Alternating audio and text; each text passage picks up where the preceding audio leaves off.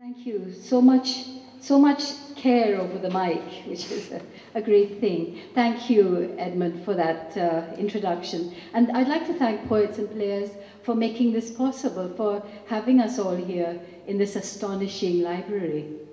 It's a great privilege to be here. Sometimes you hear a phrase again and again, and it makes a kind of a rhythm that sticks in your head.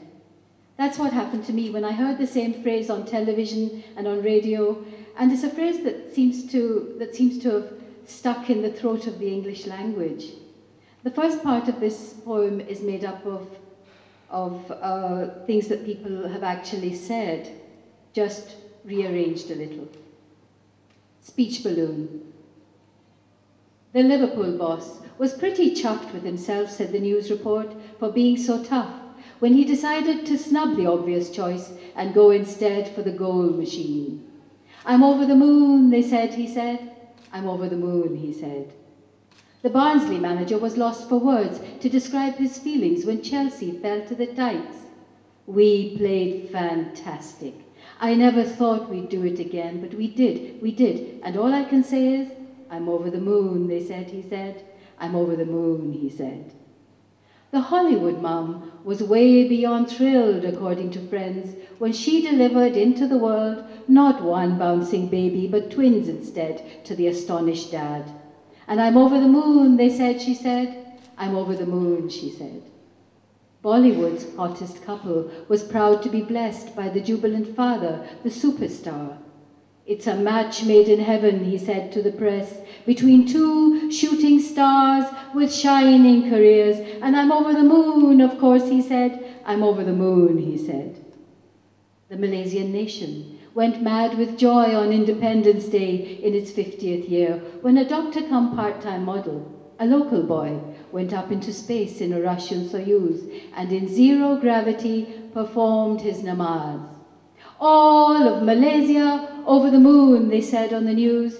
27 million people over the moon. You must have noticed. It's really quite clear. This condition has spread. It's happening there. It's happening here. It's full-blown, grown beyond every border to the furthest corner of every country where English is spoken or English is known. There's no one just satisfied, or mildly pleased, or chipper or chirpy, contented or cheerful. No one glad or gratified, delighted or jubilant, elated, ecstatic, joyful or gleeful. All the happy people have left this world.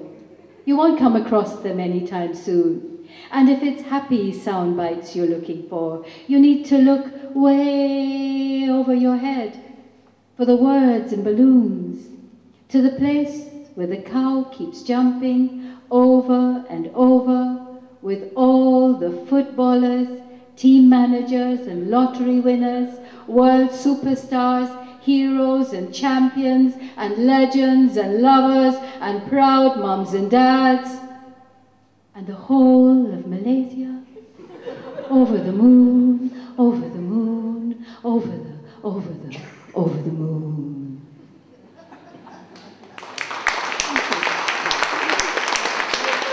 Thank you.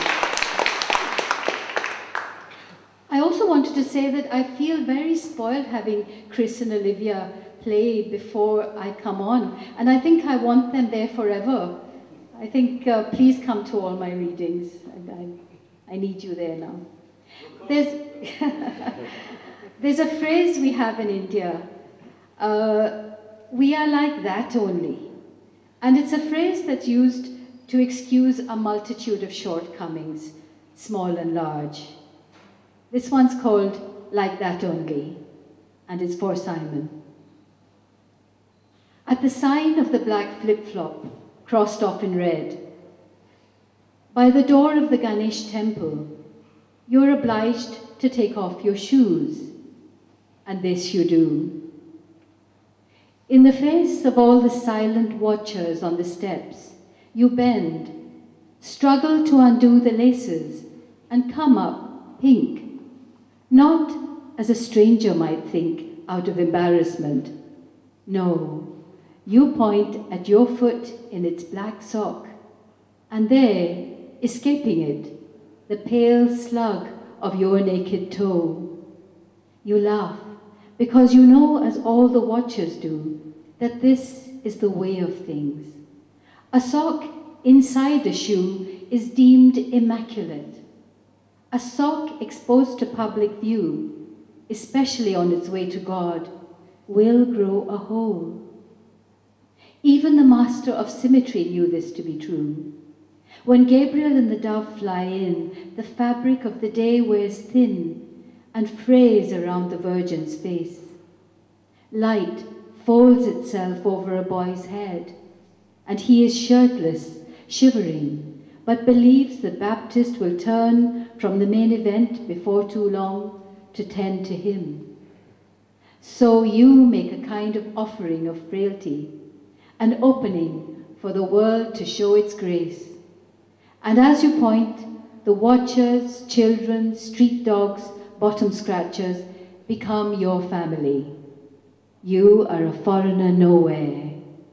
On imperfect feet, you go in to meet the gods, the open-armed, the many-eyed, the asymmetric, belly-shaking gods. In my house in Bombay, I often have visitors from all kinds of countries. And one day, a young visitor who'd slept on the living room floor all night woke up in the morning and listened to the sounds of India outside the window and said, "This is Jurassic." So this one's called Jurassic. Like waking to Jurassic sounds of crows above the banyan trees, the distant hawking, spitting, radio switched on, 100 stereo TVs, our bodies afloat in underwater light, and the night a foreign country. This is how we learn each other, half asleep, in a language that invents itself again at dawn, sometimes remembers itself, sometimes forgets, and surprises us at windows we have left wide open. And the next one is about music, a little like the music we heard earlier, Tal. This music will not sit in straight lines. The notes refuse to perch on wires, but move in rhythm with the dancer, round the face of the clock, through the dandelion head of time. We feel blown free, but circle back to be in love, to touch and part and meet again, spun past the face of the moon, the precise underpinning of stars. The cycle begins with one and ends with one. Da, din, din, da, da, din, din, da. There must be other feet in step with us, an underbeat, a voice that keeps count, not yours or mine. This music is playing us.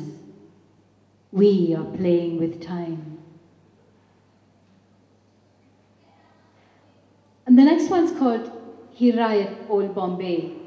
Now, Hirayat is one of those untranslatable Welsh words that means something in the direction of a longing to return to something that's no longer there. And of course, Bombay has been renamed Mumbai. That's because when politicians want to rewrite history, one of the first things they do is change the names of things, because they know the power of names. Hirayat, Old Bombay. I would have taken you to the Naz Cafe if it had not shut down.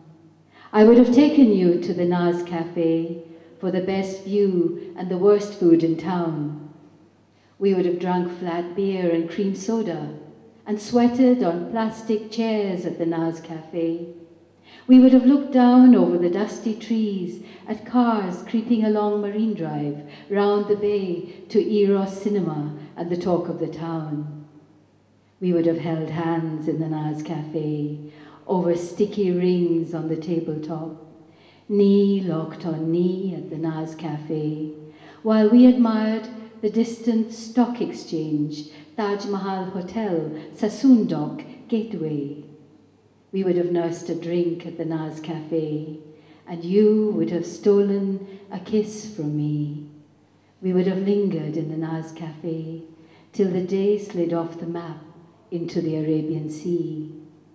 I would have taken you to Bombay if its name had not slid into the sea.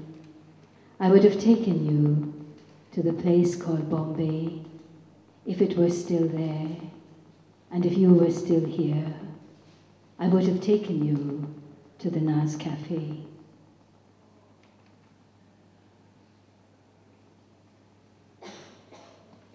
Talker. When there is no one else close by to talk to, you have this habit of speaking to yourself.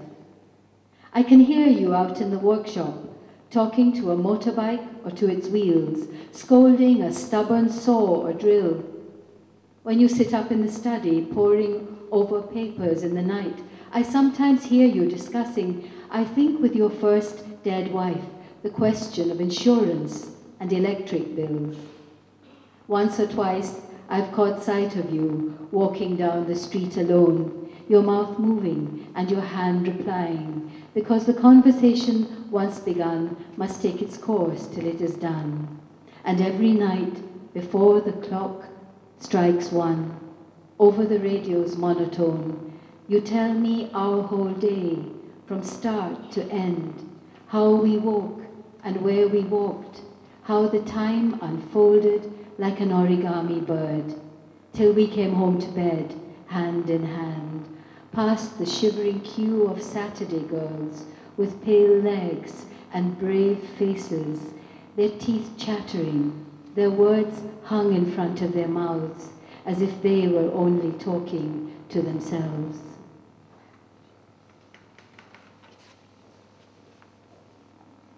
Undone. That tongue of yours is silver when you speak, and silver when the speaking's done.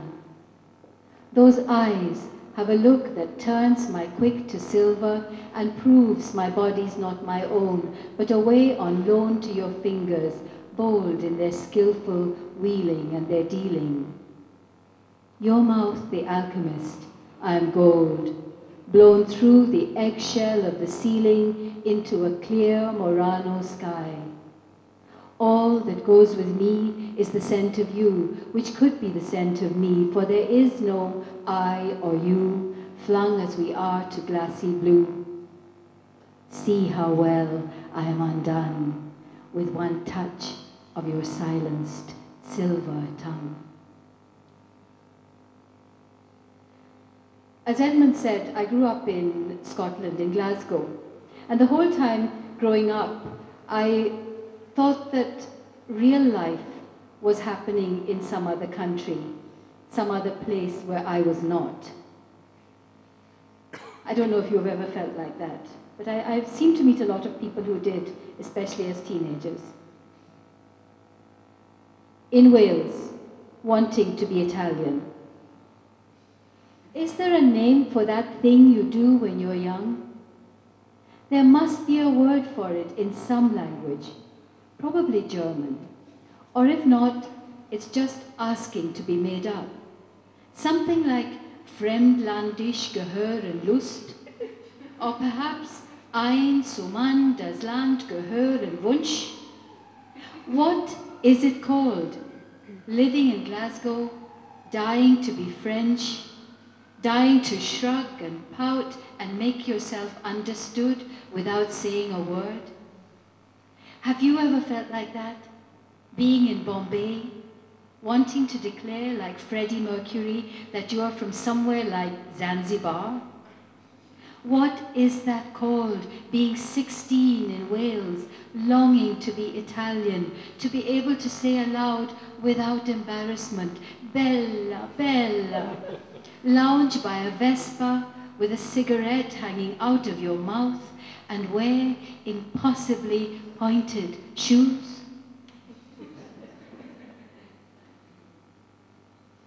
I love all maps, and it's just the idea that someone has tried to put an accurate line on a terrain and mapped things. The first, there was something that I saw in Cambridge University Library was the Theatrum Orbis Terrarum, the theatre of the world. And it was a map made by, it was the atlas put together by Abram Ortelius in the 16th century in Antwerp. A collection of maps bound together as a book. And copper printing plates were used to engrave it. This one's called When the Copper Plate Cracks. So this is how it is done. One hand inching down round the coast to map its ins and outs, to mark the point where ink may kiss the river's mouth, or blade make up a terra incognita, an imagined south. This is where the needle turns to seek a latitude, where acid bites the naked shore and strips the sea till it is nothing more than metallic light. The lived terrain comes face to face with its mirror image on the page, the world made up and made again from sheets of ore, slept in, loved in, tumbled, turned, until the copper buckles. You see it clearly in the print, the place where metal has been wounded, mended, where the hand attempts to heal the break line in the heart.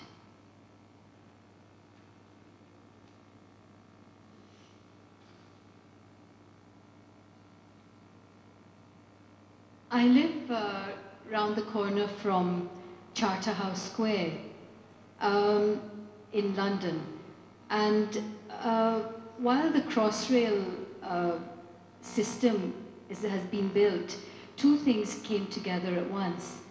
At Farringdon, they discovered some bodies. Well, no, first of all, the great borers came in, and the borers have the names of women, Victoria and Elizabeth, Ada and Phyllis. So the borers came in from different parts of the city and arrived pretty much at Charterhouse Square. But what the...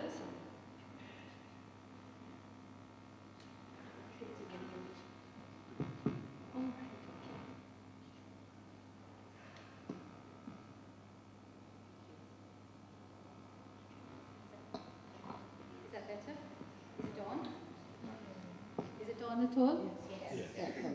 Is that better? Yes. Oh, okay. Sorry, I'm sorry if it was booming. So when this excavation was done, they also found, laid out very neatly in rows, the bodies of people who had died in the Black Death. These were not the plague pits, they were laid out very carefully, and they must have been very early on. So those two things came together in my mind, and this poem is called Waiting for Crossrail. Victoria and Elizabeth, Ada and Phyllis swoop in from the ends of the earth to marvel at the newly unearthed find.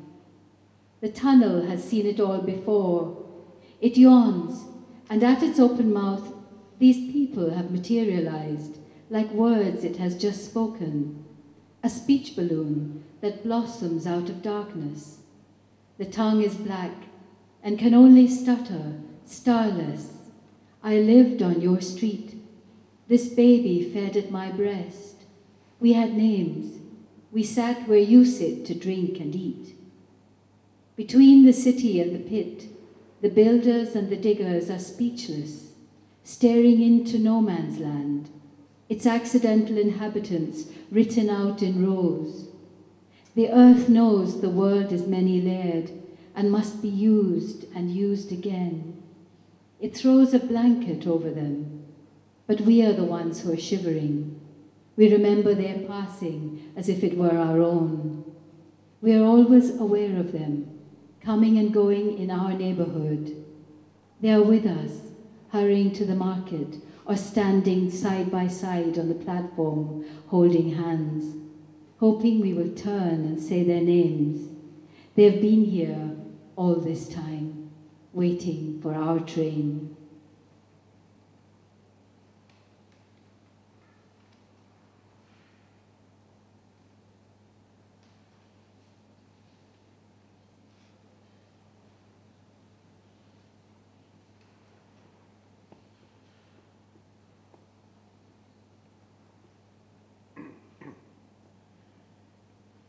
The market at Smithfield goes on all night, and all those men with the overalls, which start off white at the beginning of the night, end up in the, after the meat market is finished, end up with their blood-stained overalls at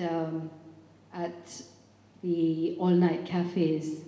But at one of the all-night cafes, and I at about 4 in the morning, all this happens. The night ends for the workers. And at one of the cafes, this is what happened. I met a girl, night shift. She looks like any girl, but her smile lights up the night. But her smile lights up the night shift in the 24-hour cafe. And this girl, when I ask her name, says, "My name is Marvelous." Marvelous, marvelous. If I were called Marvelous, I might be a different person. You are called Marvelous. In my eyes, you become a different person. Then I ask, "Marvelous, what is your second name?" And she says, "It is difficult." I say, "After Marvelous, what can be difficult?" So she says, carefully, "Makanaka." Oh, marvelous, marvelous, marvelous Makanaka. Your name is a song. Your name should be up in lights with the great names of the world where it belongs. Marvelous, marvelous Makanaka. I can see from your name that your mother and father danced in the streets when you were born and sent out sweets to tell the world a gift had come to them. And they called you marvelous. They called you marvelous. They called you marvelous Makanaka. And I wish every father in every country would look at his girl when she was born and say, "This one is definitely marvelous. This one can only be marvelous." Then they would all be different girls. They would all have your smile, that blinding smile. Marvelous, marvelous, marvelous Makanaka.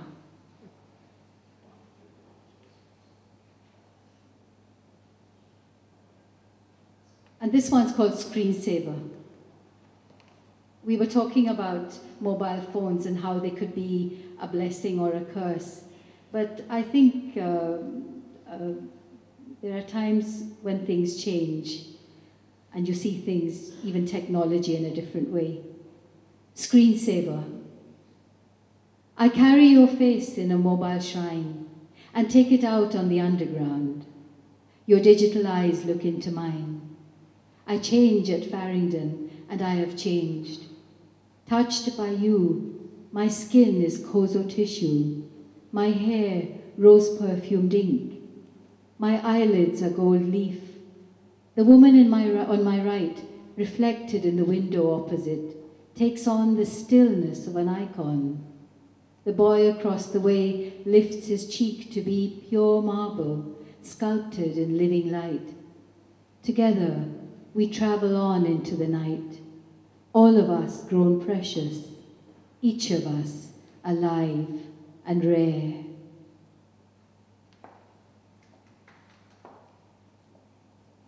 And this one's called Litter. At Derby Station, on the pavement where you stood, I leave your shoes. At Sheffield, in the cafe where you sat, I leave the orange scarf. On the Liverpool ferry, I leave your overcoat at the freezing rail where you pointed out Hope Street.